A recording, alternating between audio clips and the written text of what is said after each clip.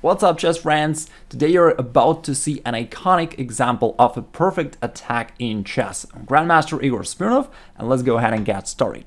The game was played almost 100 years ago by Alekhine playing white against an unknown opponent. And for critics, I do know the correct pronunciation of his name is different. It should be Alekhine, but let's stick to a more common way. Now, you're gonna learn also a very interesting and truly evil opening variation here.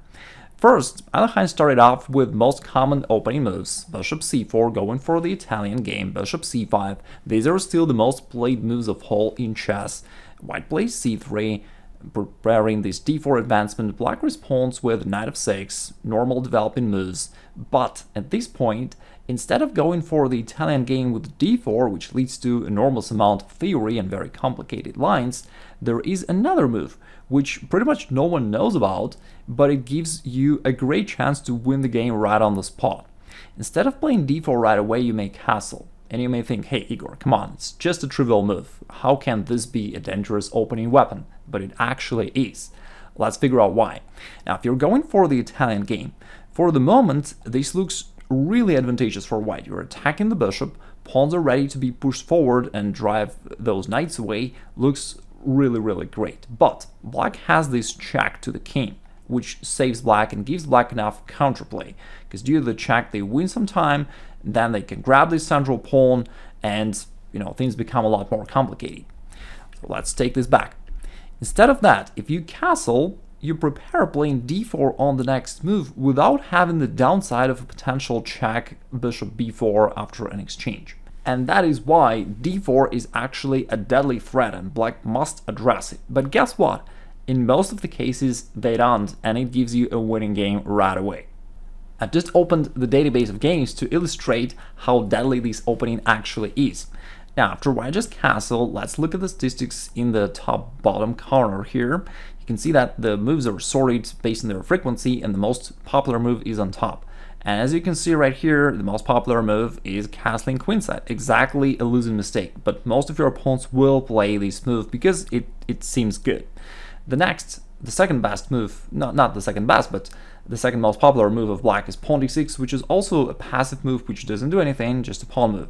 And only the third choice of black is knight takes e4, and even the best move of black only leaves them with an equal position. It doesn't refute your opening, it only gives black an inequality. So that's really fun.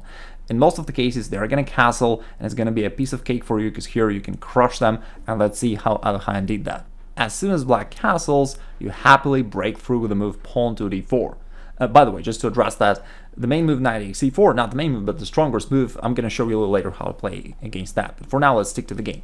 Black castles, you break through in the center with pawn to d4, and basically you're almost winning, but of course, you need to know how to follow up.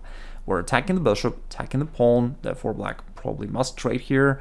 We exchange on d4, we're still attacking the bishop, therefore it goes back. And what's remarkable about this position is that indeed black put their king to safety by castling.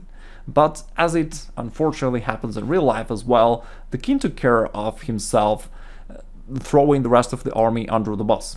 And now white has just the winning attack, because the king is really the only safe piece in black's position. The rest of them are exposed to attacks. So white plays pawn d5 here, attacking this knight. Notice that white controls this square, as well as this square, by their own knight, and therefore black can't move there.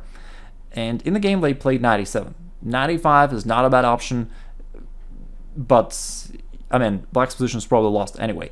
Yeah, they attacked bishop temporarily, but you just move it back, and the knight is out of the game. It's nearly trapped. You're gonna play pawn b4 and actually trap it. Therefore, no, that actually doesn't help. In the game, they played knight e7, which was equally bad. White plays pawn e5 now, attacking another knight of black. It went back to e8, and now white keeps pushing with pawn d6. And what he does is not only attacks this knight on e7, but even more importantly, this pawn on d6 completely blocks entire black's queenside. This bishop is locked, can't get out, therefore the rook can't get out. The queen also kinda trapped there, and basically black is completely paralyzed. Anyway, let's see what happened next. Black played knight g6, and here comes bishop g5, attacking this locked queen. Black tried to cover knight f6, and now knight c3, white simply develops, but in addition to that, white is ready to play knight d5 and take advantage of the pin, put more pressure on this knight. Black plays h6. That's how your opponents usually play when they see your bishop out there on g5. And here is another brilliancy from Alekhine. Instead of moving the bishop back or trading here on f6, he played the move queen c2. Believe it or not.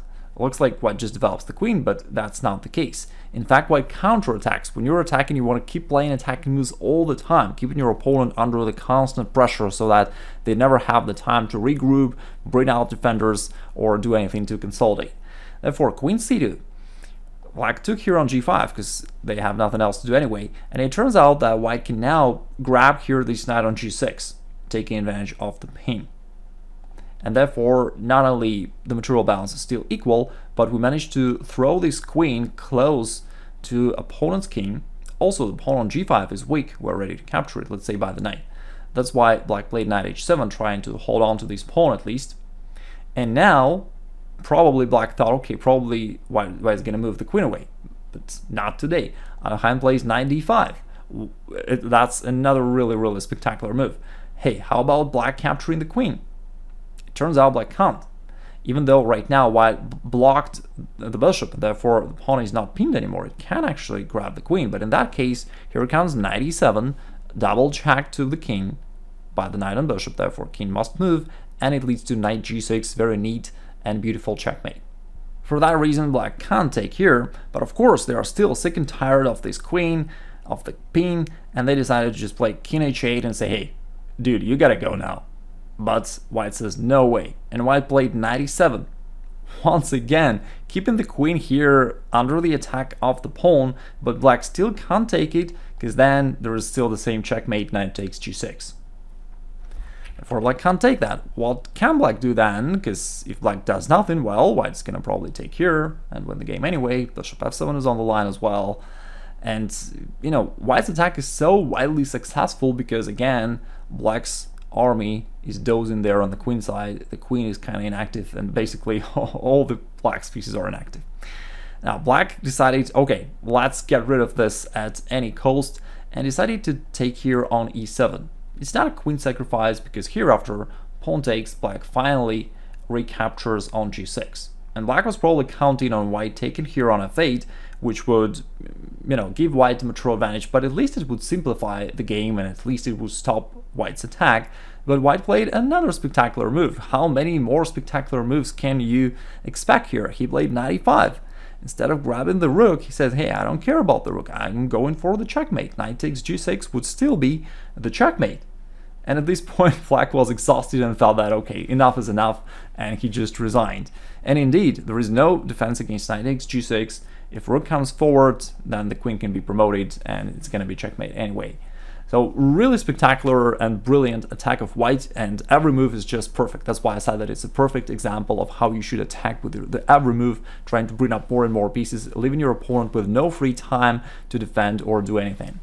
And before we move on to the correct way of playing here this opening line for black, I'm happy to say that I actually fulfilled my promise to you. I'm not sure if you remember this or not, but several months ago I conducted a survey and I said that I'm going to ask you about the most common challenges of you guys, and then I'm going to help you overcome them. Okay, and the main questions that you brought up there in the survey was just strategy, middle game, positional play. And that's why I've been working during those several months on a new course called Top 25 Middle Game Concepts. And this course condensed everything that I know about the middle game and about the chess strategy into one course that contains the most important, most essential information about this. And therefore, I'm absolutely sure that studying just this one course alone can give you more than probably 10 of, you know, various classical chess books or stuff like that, and it can really help you advance in chess for at least 100 rating points, probably even more. And right now, because the course is just launched, you can also take advantage of the launch offers and get 50% discount, another course for free, and a lot of nice bonuses. So if you're interested, click the link below the video and check this out, because it's gonna go in a couple days. Alright, coming back to the most critical position after white just castled, we know that castling for black is not an option. If they try mimicking your move, you just break through in the center with the move pawn e4 and it gives you a crushing attack. What should black do instead? Instead of castling, black should play a bold move knight takes e4, destroying white's center, even though it looks very dangerous because white can take advantage of the e-file and play d4, attacking all around. It looks dangerous, but black must go for that. And in this point, the strongest move for white should normally be pawn d4, but it leads to a lot of variations, so I thought how to make it simpler for you. And I think that the simplest option for you would be to play bishop d5, just so that you don't have to remember any stuff that I'm sharing with you. Remember any complex variations. Bishop d5 is really simple. It double attacks knights, and it simply aims to get the pawn back. Because the knight is attacked, it's going to move back. Now you eliminate this knight, which was a defender of black's central pawn, and now you can get your pawn back and equalize. Let's say black castles, now you play pawn d4, winning also an extra tempo. The bishop comes back, and then you play bishop g5, bring the bishop forward, then you finish your development with possibly knight d2, and you're just having a nice game, and it's just a game of chess a stronger player will win. So, and that's the best case scenario for black, and the most popular scenario is that black is gonna go down right after an opening. Here's our puzzle of the day. It is black to play and win. Please think about this, and in case you can't find the solution, please write it down in the comments below. In case you can't find the solution, just scroll to the comments, somebody will find it for sure. Finally, let me also say that in case you're wondering how to play against the opening that I've showed you as black, you know that I've got another video that covers just that. It is actually a great opening weapon for black. In case you decided to enroll into the course Top 25 Middle Game Concepts, I'm gonna see you there in a moment, and thank you very much for watching. For the rest of you, just have a great rest of the day, and I'll talk to you in my next videos. Ciao.